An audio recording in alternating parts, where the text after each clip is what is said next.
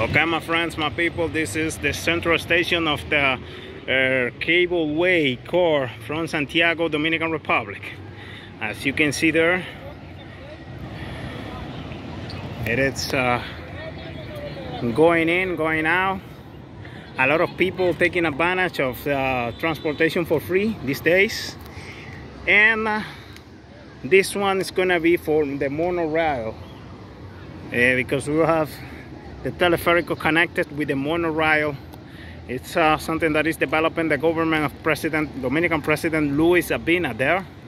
We will be recording over there, closer to this place. We will show you how it is. People, looks like people, they have to make a line to enter, to access the place.